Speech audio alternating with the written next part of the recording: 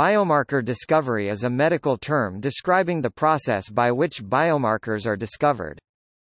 Many commonly used blood tests in medicine are biomarkers. There is interest in biomarker discovery on the part of the pharmaceutical industry. Blood test or other biomarkers could serve as intermediate markers of disease in clinical trials, and as possible drug targets.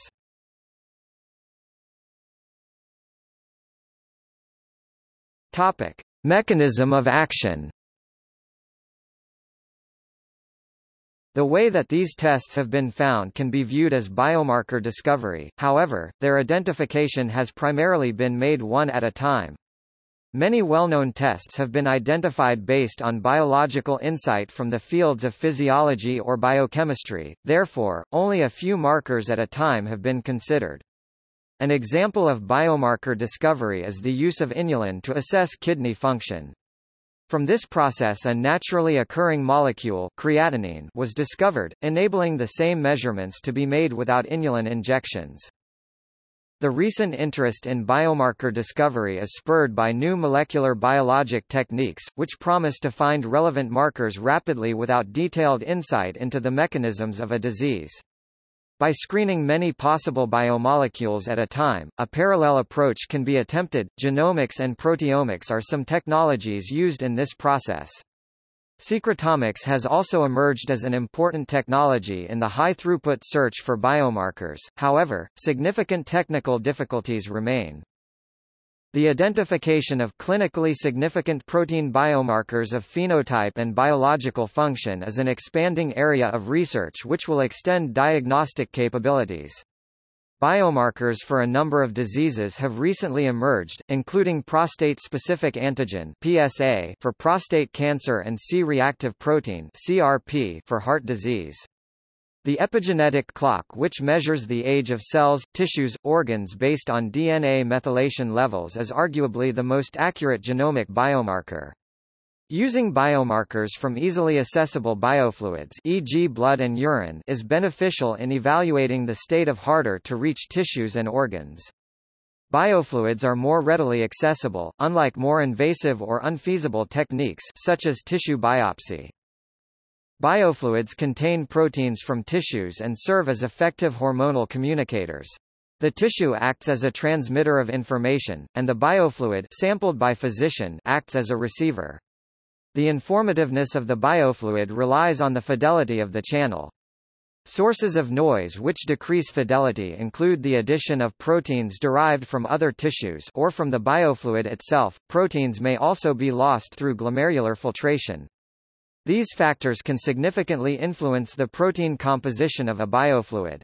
In addition, simply looking at protein overlap would miss information transmission occurring through classes of proteins and protein-protein interactions.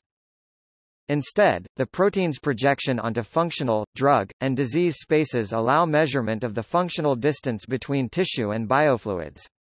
Proximity in these abstract spaces signifies a low level of distortion across the information channel and, hence, high performance by the biofluid. However, current approaches to biomarker prediction have analyzed tissues and biofluids separately.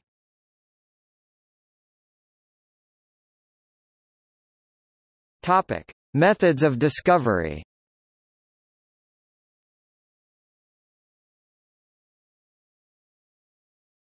Topic: Genomic approach.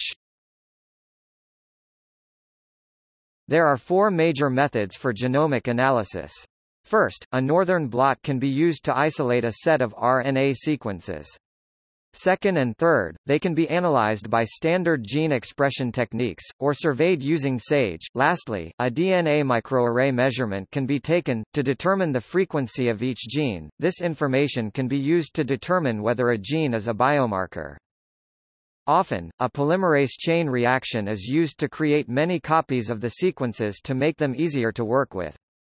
In February 2016, Dr. Laura Elnitsky and company used this technique to detect a biomarker shared by 5 types of cancer.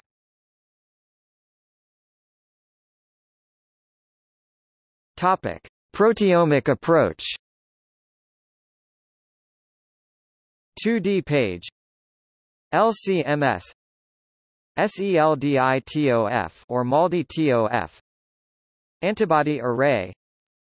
Tissue microarray. Topic: Metabolomic approach. The term metabolomic has been recently introduced to address the global analysis of all metabolites in a biological sample. A related term, metabonomics, was introduced to refer specifically to the analysis of metabolic responses to drugs or diseases. Metabonomics has become a major area of research. It is the complex system biological study, used as a method to identify the biomarker for various disease. In general, in most disease cases, a metabolic pathway had or has been either activated or deactivated. This parameter can thus be used as a marker for some diseases. Serotonin production pathways, activated in a person who has recently consumed alcohol for instance, can be a metabolic marker of recent alcohol consumption.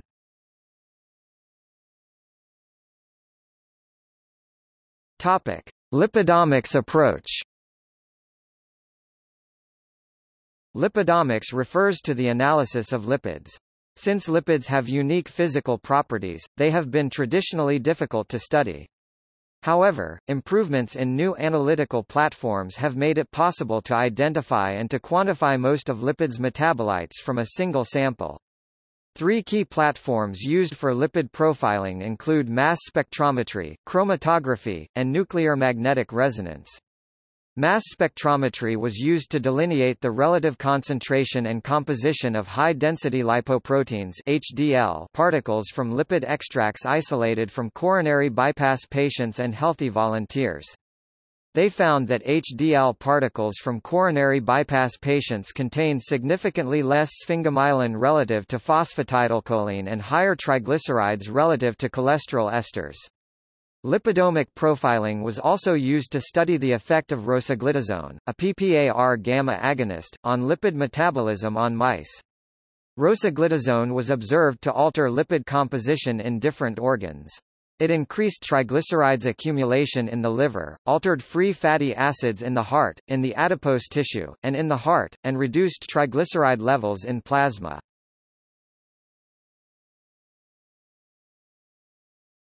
Topic: Glycomics approach.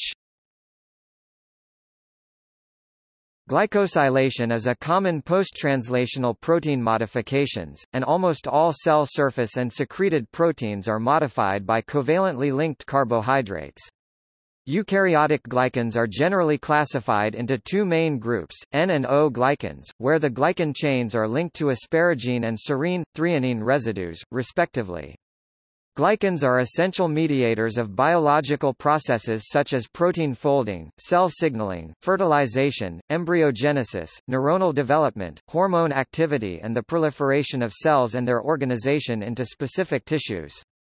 In addition, overwhelming data supports the relevance of glycosylation in pathogen recognition, inflammation, innate immune responses, and the development of autoimmune diseases and cancer.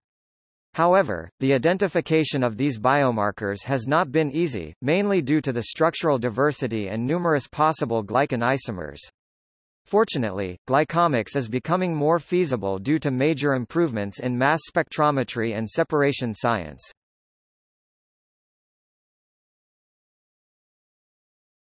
Topic: Research. An information-theoretic framework for biomarker discovery, integrating biofluid and tissue information, has been introduced. This approach takes advantage of functional synergy between certain biofluids and tissues, with the potential for clinically significant findings not possible if tissues and biofluids were considered separately. By conceptualizing tissue biofluids as information channels, significant biofluid proxies were identified and then used for guided development of clinical diagnostics. Candidate biomarkers were then predicted, based on information transfer criteria across the tissue biofluid channels. Significant biofluid-tissue relationships can be used to prioritize the clinical validation of biomarkers.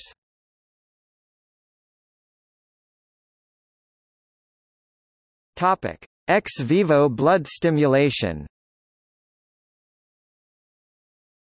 Ex vivo blood stimulation is the process by which researchers can analyze the immunological biomarkers of drug effects in healthy volunteers. Blood samples taken from healthy volunteers are stimulated in the laboratory to activate the immune system. Ex vivo blood stimulation studies, therefore, allow the evaluation of the effect of a new compound in a living system in which the immune system has been challenged. Most research using this method is carried out by Phase I clinical research organizations, allowing them to collect blood samples and analyze them instantly so they do not deteriorate.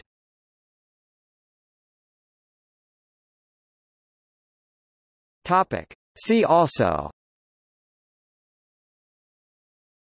Biomarker, Biomarker medicine, Clinical chemistry, Clinical proteomics, Drug discovery, Genomics, Proteomics, Secretomics, Sapiosciences, Endophenotype.